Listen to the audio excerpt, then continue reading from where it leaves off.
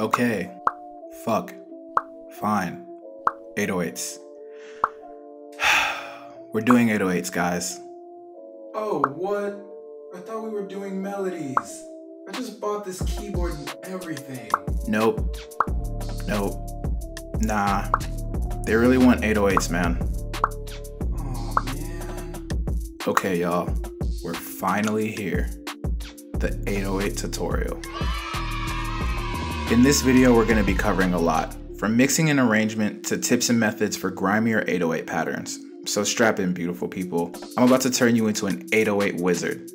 I fucking guarantee it. Well, not really, but I really hope this helps you out. Drop a like if you learned at least one thing, and share this with at least one producer who could use some 808 tips. Let's grow the dope content only family and create an era of producers who only make dope shit. Oh, and subscribe. You should have definitely already done that, but I'll give you one more chance right now. And go ahead and tap that notification button while you're at it. Oh, and one more thing. Meet the comment winner. I didn't tell anyone I would be doing this, so shout out to everyone who unknowingly participated by commenting on my last tutorial. Just comment below for a chance to be featured in my next video. Okay, first off, let me explain how this is going to go.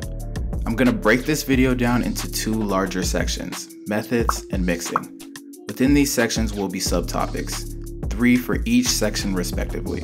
In methods, we will be covering sound selection, sample manipulation, and sliding technique.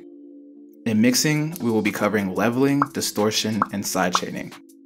There will be timestamps in the description, so if you get to a section you already know or simply just don't care for, you can skip it and go right to the next one. Alright, this is gonna take a while, so let's just jump right in. Okay, sound selection. Come on y'all, we've been over this. Shitty sounds equals shitty beats, no way around it. I created a pretty dope 808 and sub bass kit. The kit is called Paradigm and it has 40 high quality bass 808 samples. There will be a link for the kit in the description below, so definitely go check that out. For this tutorial, I will be using the God 808, but every technique I will show in this video will be applicable to any 808 or bass sample you use, even if it's not in the kit. But still get the kit. You deserve these sounds. Love yourselves, queens and kings. So I have this melody from my Ginsu loop kit called Platinum. I've arranged some really simple drums, so now I'm just gonna lay down a simple 808 pattern and let you guys hear everything so far.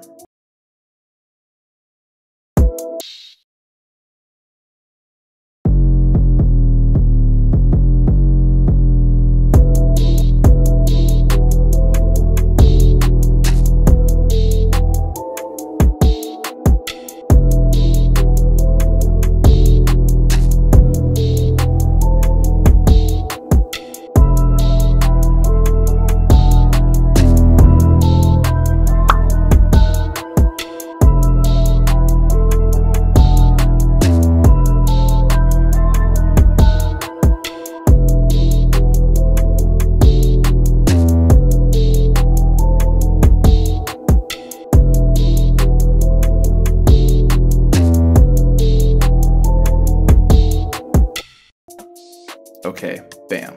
Sound selection done. Sample manipulation. This is another one of those things where it's less about knowing how to do it and more about people just not knowing about it at all. So the first thing you have to do when manipulating your 808 sample is pitch correction. You do that first by clicking on your sample in the channel rack. Make sure that you're in the sample settings tab and then right click your 808 sample. Click edit and that will bring your 808 into an instance of Edison. Once that is done, click this little flag icon and select the option that says detect pitch regions. Once you do that, Edison will auto display the main key of your sample. Once you find it, you will need to go back to the channel rack to click on your 808 sample once more. When you've done that, click on the miscellaneous functions tab and right click the note of the key of your 808, which should have been displayed in Edison. For this sample, it's D sharp. This process is done so that your 808 is aligned with the standard musical pitch of 440 Hz. All you really need to know is that it's paramount for your bass samples to always be pitch corrected. That is instantly the difference between a good beat and a terrible beat. Okay, the second part of sample manipulation comes in the form of length alteration. This is very simple and can be done by going to your sample in the channel rack, clicking it, selecting the envelope tab, and turning each of these 6 knobs all the way down. After you've done that, go back to the knob labeled hold and turn it all the way up. Doing this allows you to control how long your sample is played for. As soon as the note ends in the piano roll, the 808 sample will stop playing.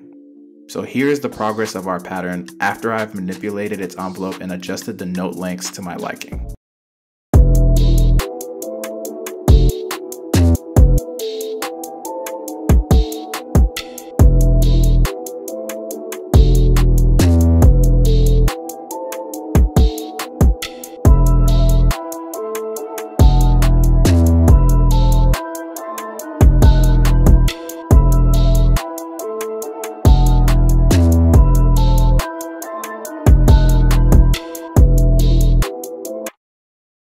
Sliding technique.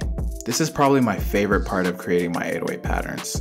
I usually create a relatively basic pattern and then come back to do the slides after I've laid down and mixed everything else, just because I can get sucked into a creative rabbit hole if I'm not careful. The way to slide an 808 or bass sample is simple. In your piano roll, double click your note, click the slide option and make sure that it's highlighted, and then click accept.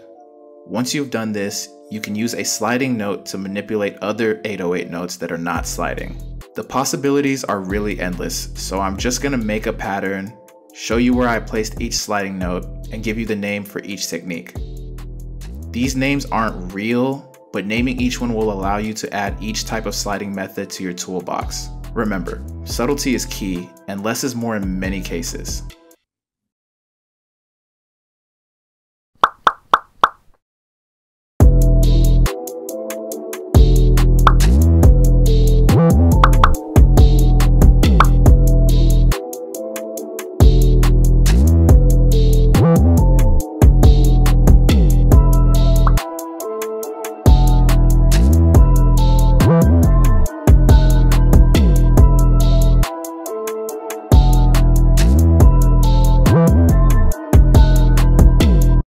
Okay, leveling.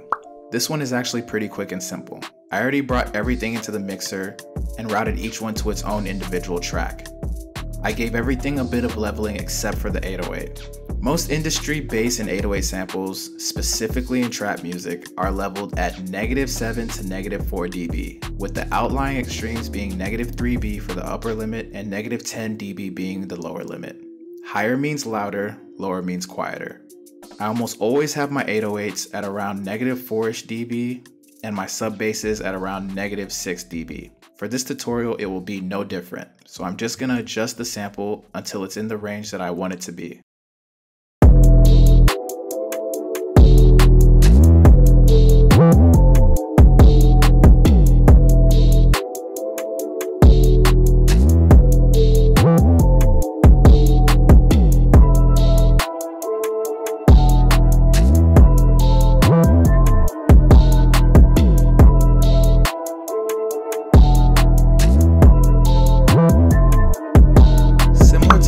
Tutorial covering kicks, distortion is meant to be used lightly on drum samples. Or rather, that's how I use it, and that's what I'll be showing here.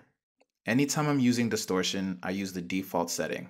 I switch this knob from A to B, and then adjust the mix until the grittiness is at a level that sounds good to me.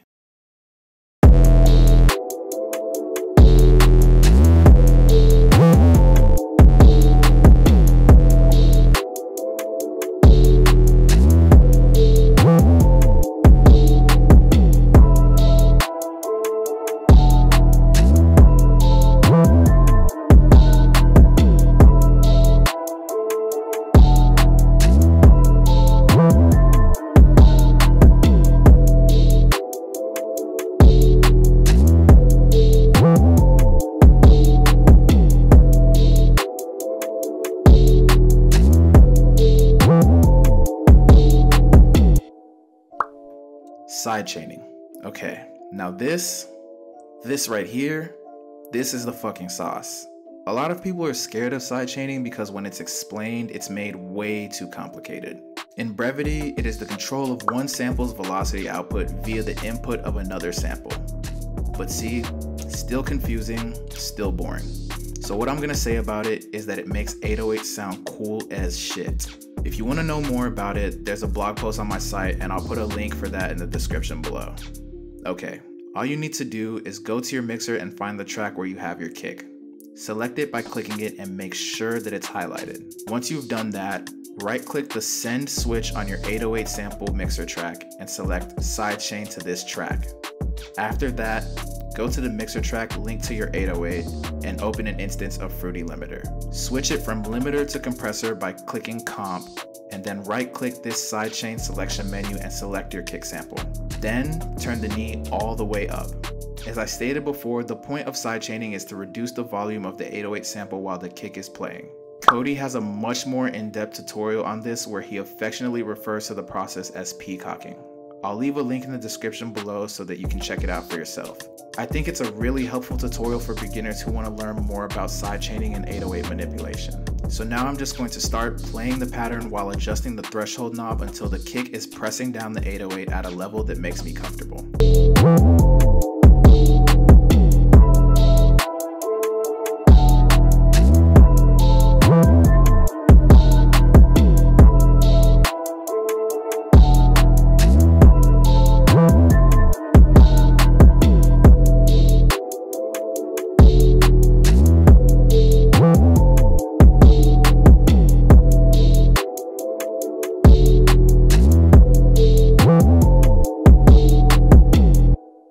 And there you guys have it. This was long enough as it is, so I won't say much more except thank you so much for watching. I really appreciate it and I love you guys so much. If there's anything I missed or anything that didn't make sense, drop a question in the comment section and I'll be more than happy to answer it for you. By now, y'all should know that I'm reading every single comment. We're all one big dope ass family here, so don't be afraid to talk to me. Links for most, if not all, samples used in this tutorial can be found in the description below. Drop a like if your 808s just got way better, or share this with a producer friend and drop a like if you think it could help someone else out. Let's grow this dope content only family, and subscribe to stay up to date with future tutorials. Until next time, stay happy, stay healthy, and never stop creating. Just make sure it's dope content only.